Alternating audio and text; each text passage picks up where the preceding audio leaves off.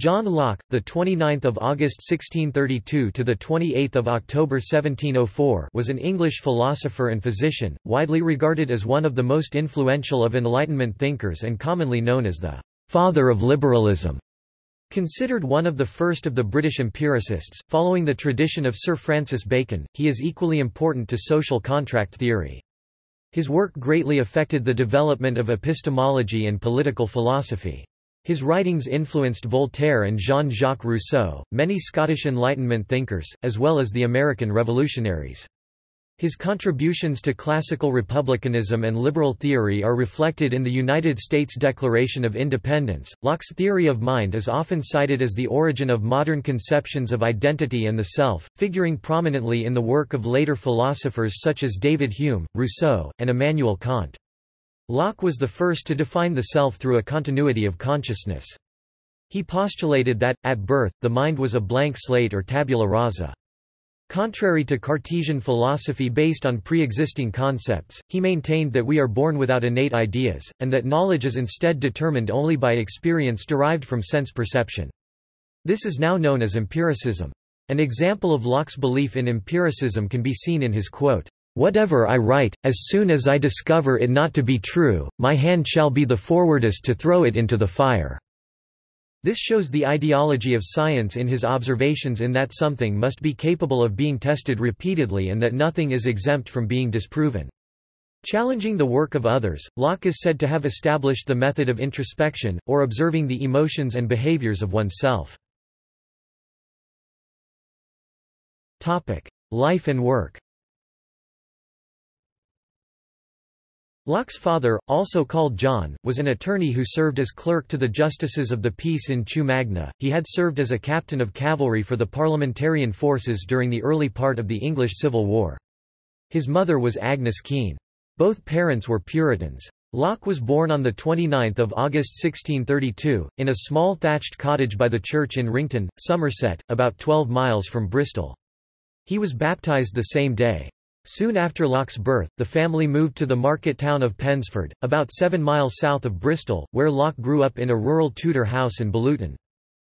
In 1647, Locke was sent to the prestigious Westminster School in London under the sponsorship of Alexander Popham, a Member of Parliament and his father's former commander. After completing studies there, he was admitted to Christ Church, Oxford, in the autumn of 1652 at the age of 20. The dean of the college at the time was John Owen, vice-chancellor of the university. Although a capable student, Locke was irritated by the undergraduate curriculum of the time. He found the works of modern philosophers, such as René Descartes, more interesting than the classical material taught at the university. Through his friend Richard Lower, whom he knew from the Westminster School, Locke was introduced to medicine and the experimental philosophy being pursued at other universities and in the Royal Society, of which he eventually became a member.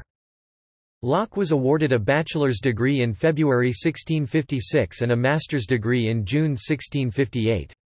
He obtained a Bachelor of Medicine in February 1675, having studied medicine extensively during his time at Oxford and worked with such noted scientists and thinkers as Robert Boyle, Thomas Willis, Robert Hooke and Richard Lower. In 1666, he met Lord Anthony Ashley Cooper, 1st Earl of Shaftesbury, who had come to Oxford seeking treatment for a liver infection. Cooper was impressed with Locke and persuaded him to become part of his retinue. Locke had been looking for a career and in 1667 moved into Shaftesbury's home at Exeter House in London, to serve as Lord Ashley's personal physician. In London, Locke resumed his medical studies under the tutelage of Thomas Sydenham.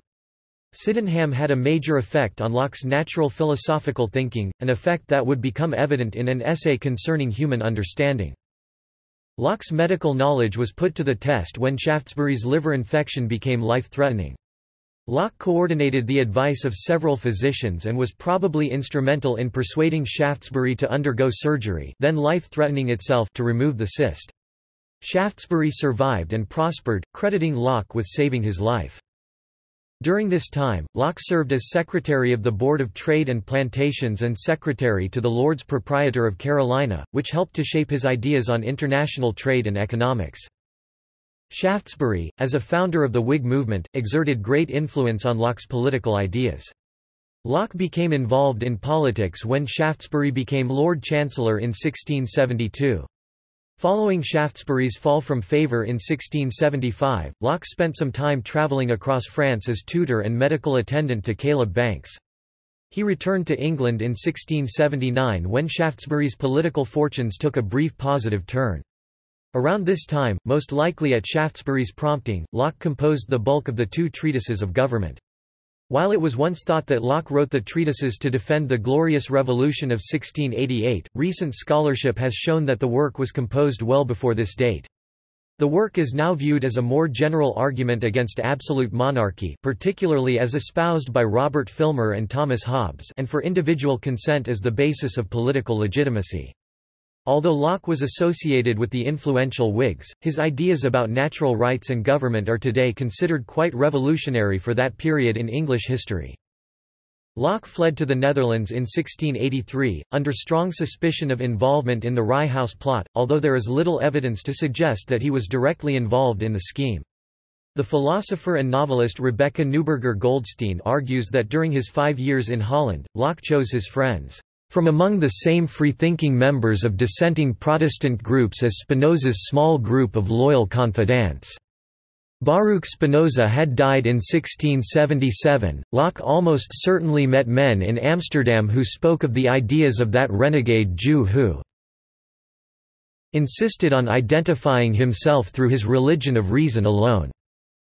While she says that Locke's strong empiricist tendencies would have disinclined him to read a grandly metaphysical work such as Spinoza's Ethics, in other ways he was deeply receptive to Spinoza's ideas, most particularly to the rationalists' well-thought-out argument for political and religious tolerance and the necessity of the separation of church and state.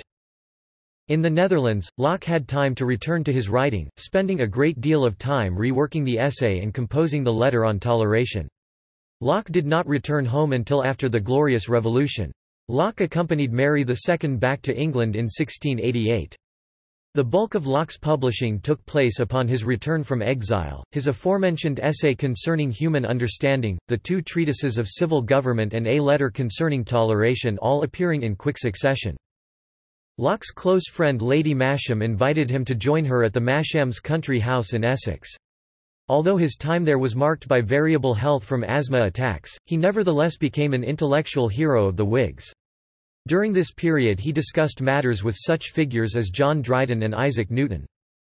He died on 28 October 1704, and is buried in the churchyard of the village of High Laver, east of Harlow in Essex, where he had lived in the household of Sir Francis Masham since 1691. Locke never married nor had children. Events that happened during Locke's lifetime include the English Restoration, the Great Plague of London and the Great Fire of London.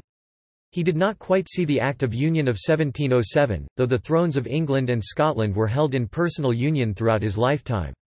Constitutional monarchy and parliamentary democracy were in their infancy during Locke's time. Ideas. In the late 17th and early 18th centuries, Locke's two treatises were rarely cited. Historian Julian Hoppet said of the book, "Except among some Whigs, even as a contribution to the intense debate of the 1690s it made little impression and was generally ignored until 1703, though in Oxford in 1695 it was reported to have made a great noise."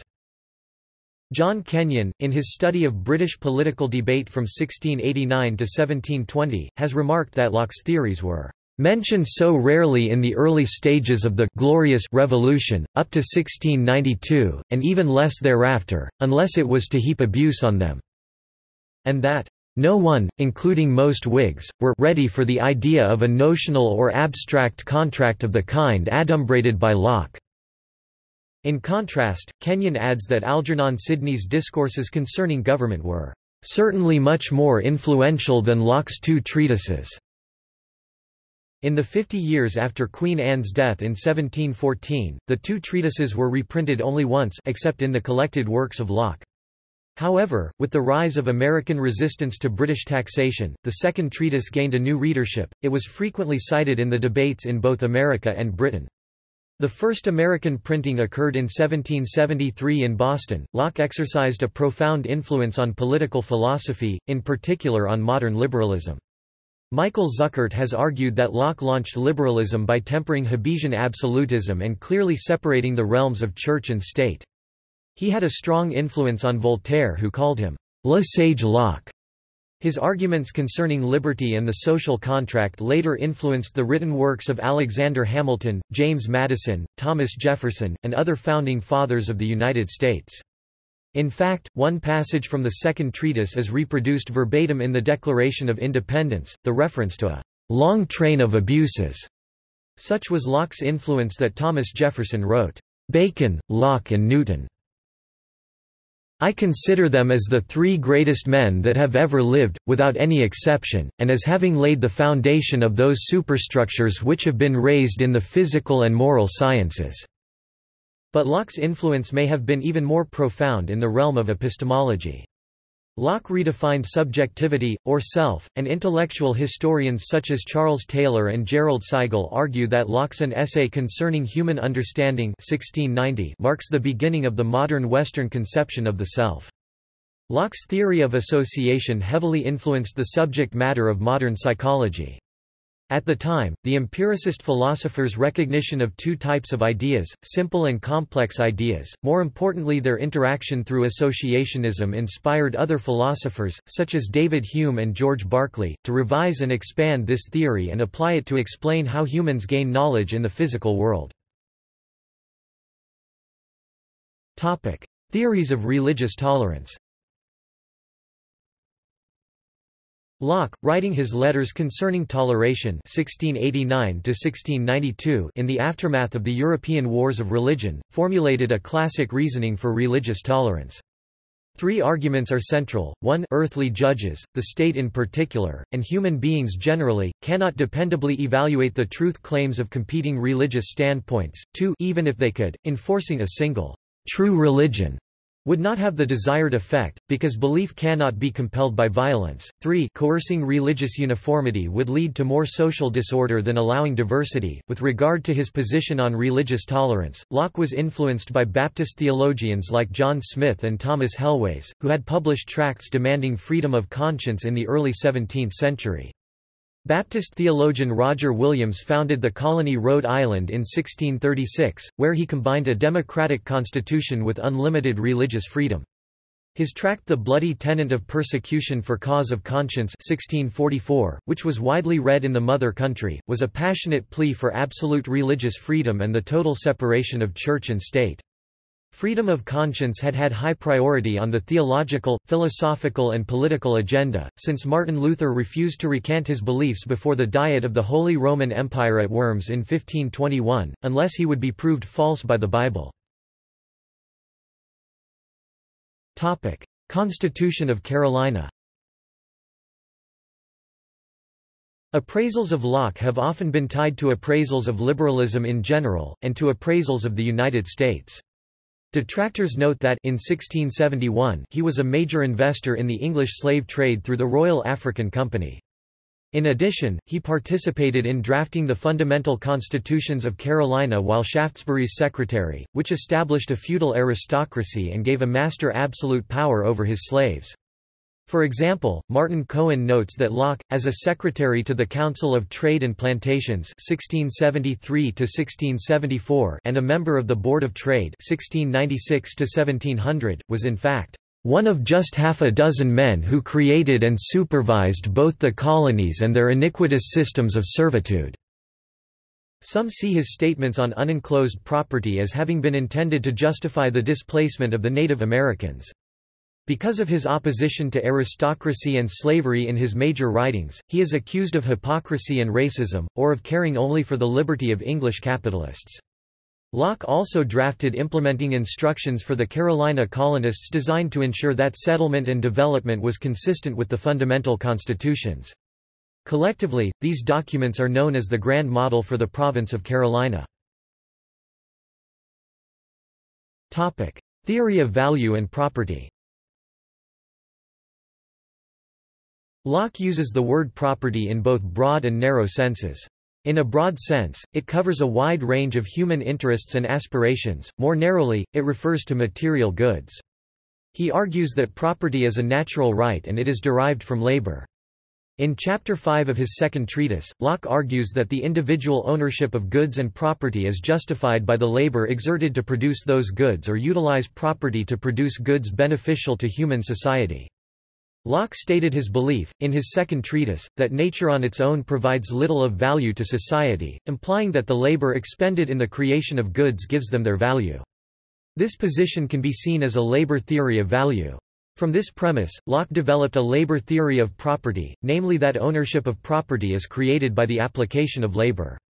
In addition, he believed that property precedes government and government cannot dispose of the estates of the subjects arbitrarily. Karl Marx later critiqued Locke's theory of property in his own social theory. Political theory. Locke's political theory was founded on social contract theory. Unlike Thomas Hobbes, Locke believed that human nature is characterized by reason and tolerance. Like Hobbes, Locke believed that human nature allowed people to be selfish. This is apparent with the introduction of currency. In a natural state all people were equal and independent, and everyone had a natural right to defend his life, health, liberty, or possessions. Most scholars trace the phrase, life, liberty and the pursuit of happiness, in the American Declaration of Independence, to Locke's theory of rights, though other origins have been suggested. Like Hobbes, Locke assumed that the sole right to defend in the state of nature was not enough, so people established a civil society to resolve conflicts in a civil way with help from government in a state of society. However, Locke never refers to Hobbes by name and may instead have been responding to other writers of the day. Locke also advocated governmental separation of powers and believed that revolution is not only a right but an obligation in some circumstances. These ideas would come to have profound influence on the Declaration of Independence and the Constitution of the United States. Limits to accumulation. According to Locke, unused property is wasteful and an offense against nature, but, with the introduction of durable goods, men could exchange their excessive perishable goods for goods that would last longer and thus not offend the natural law. In his view, the introduction of money marks the culmination of this process, making possible the unlimited accumulation of property without causing waste through spoilage. He also includes gold or silver as money because they may be hoarded up without injury to anyone, since they do not spoil or decay in the hands of the possessor. In his view, the introduction of money eliminates the limits of accumulation. Locke stresses that inequality has come about by tacit agreement on the use of money, not by the social contract establishing civil society or the law of land regulating property. Locke is aware of a problem posed by unlimited accumulation but does not consider it his task. He just implies that government would function to moderate the conflict between the unlimited accumulation of property and a more nearly equal distribution of wealth. He does not identify which principles that government should apply to solve this problem. However, not all elements of his thought form a consistent whole. For example, labor theory of value of the two treatises of government stands side by side with the demand and supply theory developed in a letter he wrote titled Some Considerations on the Consequences of the Lowering of Interest and the Raising of the Value of Money. Moreover, Locke anchors property in labor but in the end upholds the unlimited accumulation of wealth. On price theory. Locke's general theory of value and price is a supply and demand theory, which was set out in a letter to a Member of Parliament in 1691, titled Some Considerations on the Consequences of the Lowering of Interest and the Raising of the Value of Money. He refers to supply as quantity and demand as rent. The price of any commodity rises or falls by the proportion of the number of buyer and sellers, and that which regulates the price of goods is nothing else but their quantity in proportion to their rent. The quantity theory of money forms a special case of this general theory. His idea is based on money answers all things, Ecclesiastes, or rent of money is always sufficient, or more than enough, and varies very little.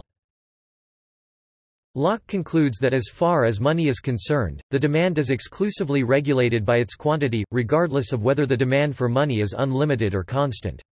He also investigates the determinants of demand and supply. For supply, he explains the value of goods as based on their scarcity and ability to be exchanged and consumed. He explains demand for goods as based on their ability to yield a flow of income.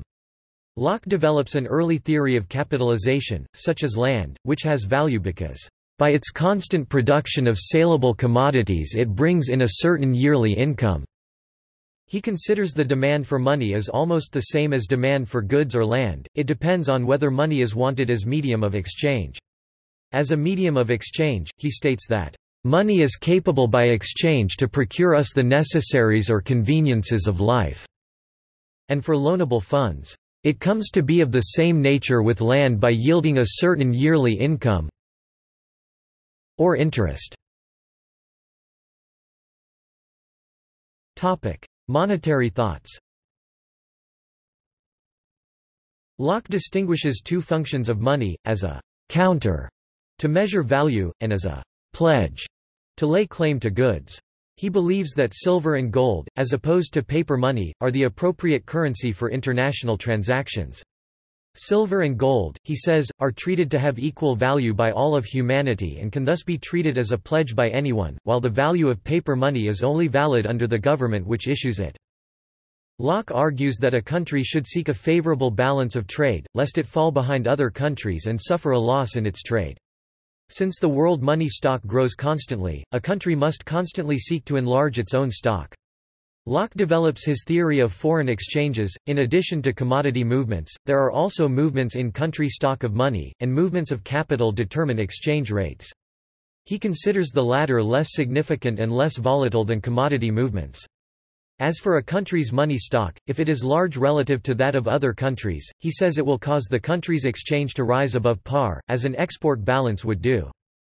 He also prepares estimates of the cash requirements for different economic groups: landholders, laborers and brokers. In each group he posits that the cash requirements are closely related to the length of the pay period. He argues the brokers, middlemen, whose activities enlarge the monetary circuit and whose profits eat into the earnings of laborers and landholders, have a negative influence on both personal and the public economy to which they supposedly contribute.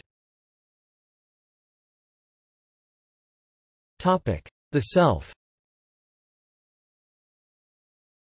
Locke defines the self as that conscious thinking thing, whatever substance, made up of whether spiritual, or material, simple, or compounded, it matters not, which is sensible, or conscious of pleasure and pain, capable of happiness or misery, and so is concerned for itself, as far as that consciousness extends. He does not, however, ignore substance, writing that the body too goes to the making the man. In his essay, Locke explains the gradual unfolding of this conscious mind.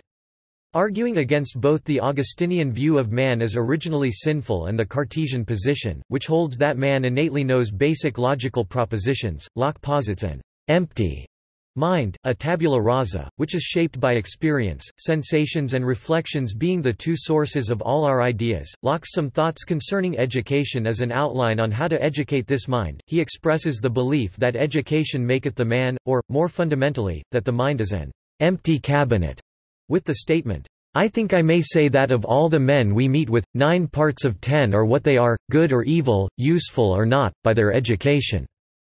Locke also wrote that, "The little and almost insensible impressions on our tender infancies have very important and lasting consequences." He argued that the associations of ideas that one makes when young are more important than those made later because they are the foundation of the self. They are, put differently, what first mark the tabula rasa. In his essay, in which both these concepts are introduced, Locke warns against, for example, letting a foolish maid convince a child that goblins and sprites are associated with the night, for darkness shall ever afterwards bring with it those frightful ideas, and they shall be so joined, that he can no more bear the one than the other. This theory came to be called associationism, and it strongly influenced 18th-century thought, particularly educational theory, as nearly every educational writer warned parents not to allow their children to develop negative associations. It also led to the development of psychology and other new disciplines, with David Hartley's attempt to discover a biological mechanism for associationism in his Observations on Man 1749. Dream argument. Locke was critical of Descartes' version of the dream argument, with Locke making the counterargument that people cannot have physical pain in dreams as they do in waking life. Religious beliefs. Some scholars have seen Locke's political convictions as being based from his religious beliefs. Locke's religious trajectory began in Calvinist Trinitarianism, but by the time of the Reflections 1695, Locke was advocating not just Socinian views on tolerance but also Socinian Christology. However, Wainwright 1987 notes that in the posthumously published Paraphrase 1707, Locke's interpretation of one verse, Ephesians chapter 1 verse 10, is markedly different from that of Socinians like Biddle, and may indicate that near the end of his life Locke returned nearer to an Arian position, thereby accepting Christ's pre-existence. Locke was at times not sure about the subject of original sin, so he was accused of Socinianism, Arianism, or deism. But he did not deny the reality of evil. Man was capable of waging unjust wars and committing crimes. Criminals had to be punished, even with the death penalty. With regard to the Bible, Locke was very conservative. He retained the doctrine of the verbal inspiration of the Scriptures. The miracles were proof of the divine nature of the biblical message. Locke was convinced that the entire content of the Bible was in agreement with human reason, the reasonableness of Christianity, 1695. Although Locke was an advocate of tolerance, he urged the authorities not to tolerate atheism, because he thought the denial of God's existence would undermine the social order and lead to chaos. That excluded all atheistic varieties of philosophy and all attempts to deduce ethics and natural law from purely secular premises. In Locke's opinion, the cosmological argument was valid and proved God's existence. His political thought was based on Protestant Christian views. Philosophy from religion. Locke's concept of man started with the belief in creation. Like philosophers Hugo Grotius and Samuel Pufendorf, Locke equated natural law with the biblical revelation. Locke derived the fundamental concepts of his political theory from biblical texts, in particular from Genesis chapter 1 and 2, creation, the Decalogue, the Golden Rule, the teachings of Jesus, and the letters of Paul the Apostle. The Decalogue puts a person's life, their reputation, and property under God's protection. Locke's philosophy on freedom is also derived from the Bible. Locke also derived basic human equality from the Bible, including the equality of the sexes, the starting point of the theological doctrine of Imago Dei. To Locke, one of the consequences of the principle of equality was that all humans were created equally free and therefore governments needed the consent of the governed. Following Locke's philosophy, the American Declaration of Independence founded human rights partially on the biblical belief in creation. Locke's doctrine that governments need the consent of the governed is also central to the Declaration of Independence. List of major works. A Letter Concerning Toleration, 1689. 1690, A Second Letter Concerning Toleration. 1692, A Third Letter for Toleration. 1689, Two Treatises of Government, published throughout the 18th century by London bookseller Andrew Miller by commission for Thomas Hollis. 1690, An Essay Concerning Human Understanding. 1691, Some Considerations on the Consequences of the Lowering of Interest and the Raising of the Value of Money. 1693, Some Thoughts Concerning Education. 1695, The Reasonableness of Christianity, as delivered in the Scriptures. 1695, A Vindication of the Reasonableness of Christianity. Major posthumous manuscripts. 1660, First Tract of Government, or the English Tract. c.1662, Second Tract of Government, or the Latin Tract. 1664, Questions Concerning the Law of Nature, definitive Latin text, with facing accurate English trans, in Robert Horwitz et al., eds. John Locke, Questions Concerning the Law of Nature, Ithaca, Cornell University Press, 1990. 1667 Essay Concerning Toleration, 1706 Of the Conduct of the Understanding, 1707 A Paraphrase and Notes on the Epistles of St. Paul to the Galatians, 1 and 2 Corinthians, Romans, Ephesians. See also: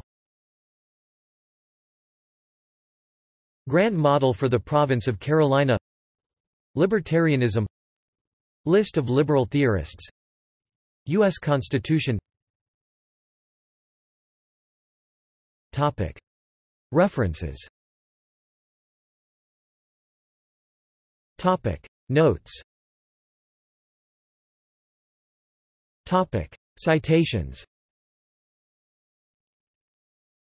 Hugh C., Karl 1956, Compendium der Kirchengeschichte in German, Tübingen, de. 11. Auflage, Sate 398. Laslett, Peter 1988, Introduction, Cambridge, Cambridge University Press to Locke, John, Two Treatises of Government. Locke, John 1996, Grant, Ruth W., Tarkov, Nathan, eds. Some Thoughts Concerning Education and of the Conduct of the Understanding, Indianapolis, Hackett Publishing Co., p. 10. Locke, John 1997, Woolhouse, Roger, ed. An Essay Concerning Human Understanding, New York, Penguin Books.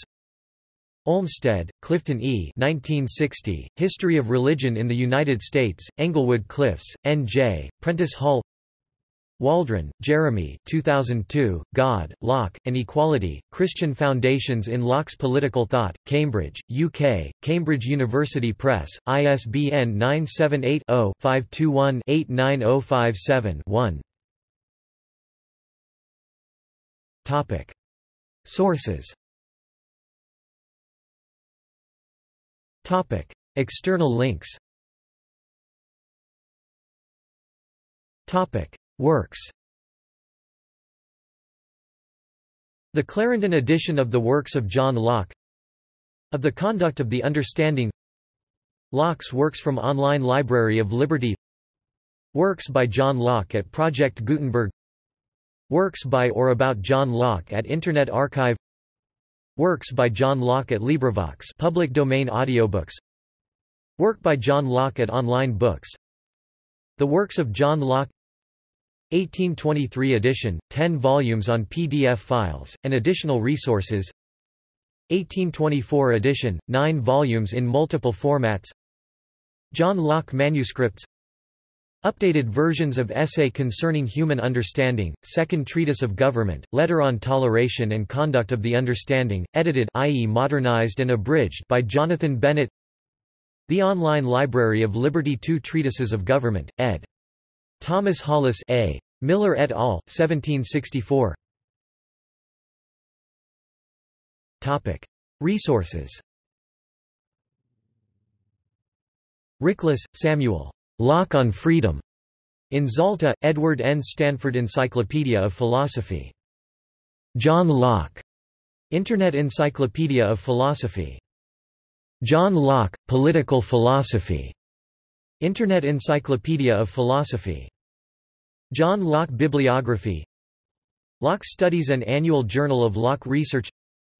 Hewitt, Caspar, John Locke's Theory of Knowledge, UK, The Great Debate. The Digital Locke Project, NL. Portraits of Locke, UK, NPG. Heiler, Jerome, Was Locke a Liberal? PDF, Independent, A Complex and Positive Answer.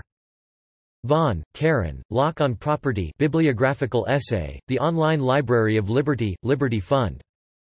John Locke 1632–1704. The Concise Encyclopedia of Economics, Library of Economics and Liberty 2nd ed., Liberty Fund, 2008. Cranick, Robert P. March 1980. John Locke, From Absolutism to Toleration. American Political Science Review. 74 53–69. doi 10.2307 1955646. JSTOR 1955646.